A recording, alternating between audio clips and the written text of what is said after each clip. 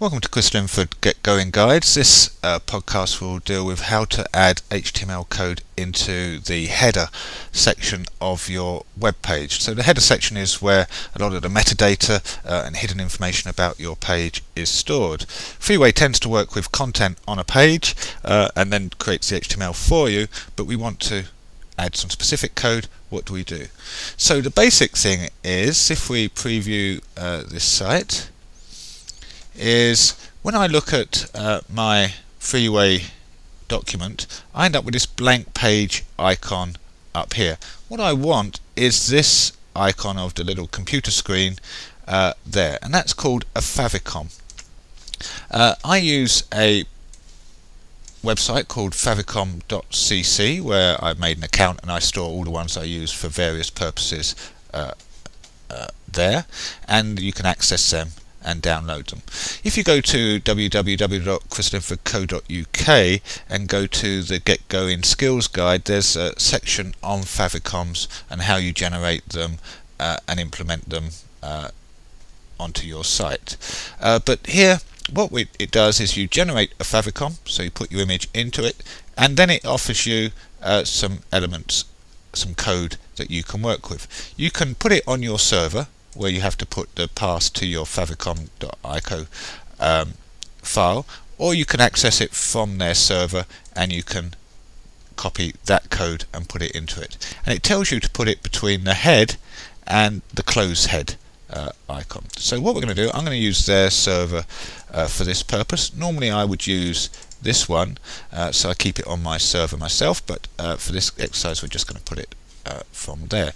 So all I do is copy that text, do a Control C if you wanted to, and then we can exit that and go back into Freeway.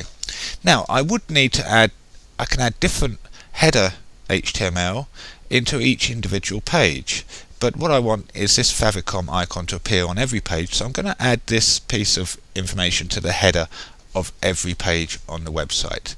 So all I do now is go to the page menu and down to markup HTML, and up comes a window where I can put my code, and it gives me all sorts of options. Where do I want to put this piece of code? And it tells me that it needs it after the head and before the close of head, so I'm going to use before close of head, and all I then do is paste that piece of code there, so you can see all that code there, and that will fire off the reference link to the image, and I click OK, and now that's been applied to every page because there's a black dot next to every page there. And now we want to preview it in the browser, and while it writes the HTML code, and you can see that my new Freeway now has that icon up there. You get code to add to your website for all sorts of different purposes, for meta information, for search engines, and all sorts of other places you go to might say you need to copy this code into a certain place on your website. If it's in the header, you go to the page and HTML. If it's in on your page, then you go to insert markup item. So adding HTML code is very simple to Freeway, and it works with that code straight away. So don't be worried if you come across something which you need to add code for.